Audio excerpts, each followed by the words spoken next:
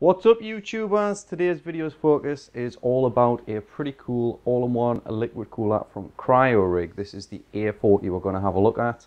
We're going to start with an unboxing, look at the product in a little bit more detail, and of course we shall be testing it. But I am actually going to split the video into two parts, so do check around for an annotation or a link for part 2, which is the thermal testing. So Cryorig, really briefly, just seemed to pop out of nowhere. And we've seen quite a few of their products this year, from their small top-down cooler to their big extreme dual fan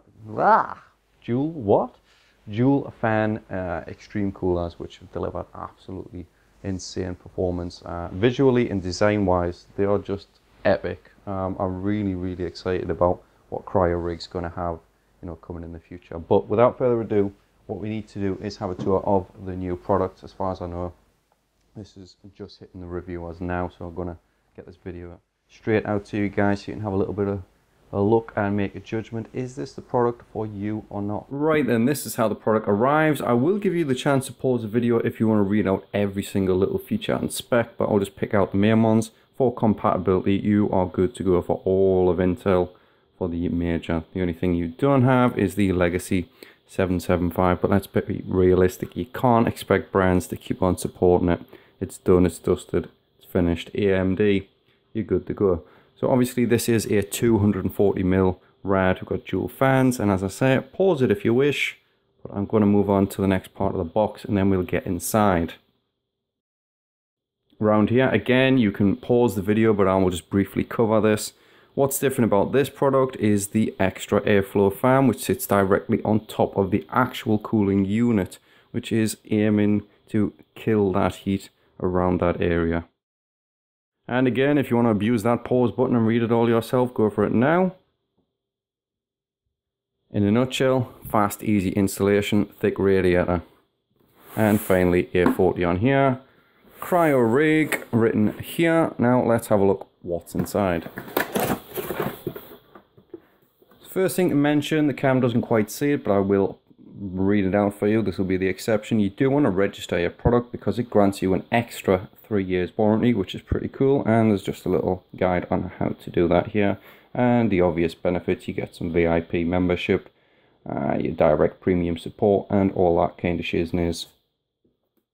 First thing I'll pull out is the fans. Now, I'm not going to jump the gun and be naive and say these are going to be good, but based on past experience with other Cryorig products, I'm pretty confident that they should be a good balance between noise and performance. Now, in terms of the actual visuals, it doesn't pop out, you don't notice it straight away, but there are some rubber pads around all four corners, which is going to help deal with the noise. Cable length, I'm going to guess that's about 30 centimeters or so, sleeved right up to the edge. The only negative I will mention is this, which is the rainbow effect. I really do prefer when brands black these out. However, it is quite fitting for Cryorig's own sort of logo, so I will dismiss it and say it's not that big of a deal. So obviously got two of those, and then the cooler I will pull out separately, but this is the interesting part of the product. This is what tackles the heat of the actual core block, and we will explore it in a little bit more detail, but you can see that it runs at 3000 RPM, but it is a 4-pin PWM header, so that will be automatically tamed, whether it be in software or in your BIOS, so don't assume that's going to be causing a lot of racket, because it won't. And then we actually have the cooler itself, which I'll pull out now and we'll take a closer look. Right, and so this is the cooler. Let's be realistic, there's not a massive amount to talk about. It is chunky. It is 38 mils, which is bigger than most, not all, but most coolers. They tend to be quite slim. Now that's good for compatibility, but for the sake of performance, a thicker radiator is generally better. Now that always comes down to build quality and material, but generally, 9 times out of 10, a thicker radiator is what you want. Now we're going to have a really brief look at the block. On the rear here, we've obviously got some thermal paste applied. We've got this protective pad on. I'm trying to keep it on so I don't get covered. Got a Cryorig logo around the edge. And then if the cam behaves, you will notice there is a header here, 4-pin header.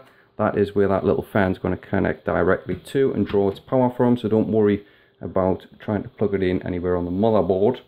We do have two little clips here for the fan to connect to, and I will bring that in and do that in a moment. Now the tubing is a decent amount of length. I'm going to guess, but I will confirm it with an annotation. That is about 45 to 50 centimeters of tubing length. In terms of flex, it is nice and soft, and you can see you can get quite tight curvature on there before any kinking is going to be an issue. Now cabling, you'll notice there's quite a few different things going on here. We have this 4-pin PWM, 3-pin header, sorry, and then it also branches off to a Y cable, if I can just get them to behave, which is here. This is where your fans are going to connect to and draw power from. And then you have this. This is the actual main power point, if you like. This is where your power is going to come from a SATA connector, so you've got power going in to the product. This is actually more likely just a readout, which I will confirm. Annotation again, and then 2 fans from here. So I do like the idea of everything being into one. If you're quite creative with your cabling, you should be able to neaten that up around your CPU area. So that's pretty much it. There isn't a great deal to say. Obvious and first impressions are really good.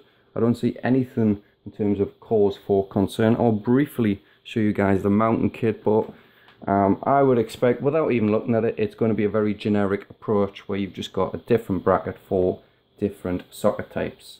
And that's exactly what we have. The cooler comes default ready to install for Intel. You will swap it out for this one if you're going for AMD, and you will use the complementing backplate. And for Intel it's this one. And we have different bolts because 2011 uses different thread size, and then you've obviously got these screws for your fans. So that is my first look at the Cryorig A40. I will continue in the next part of the video with a thermal performance overview. I have a few coolers to compare to, and we shall see how it does.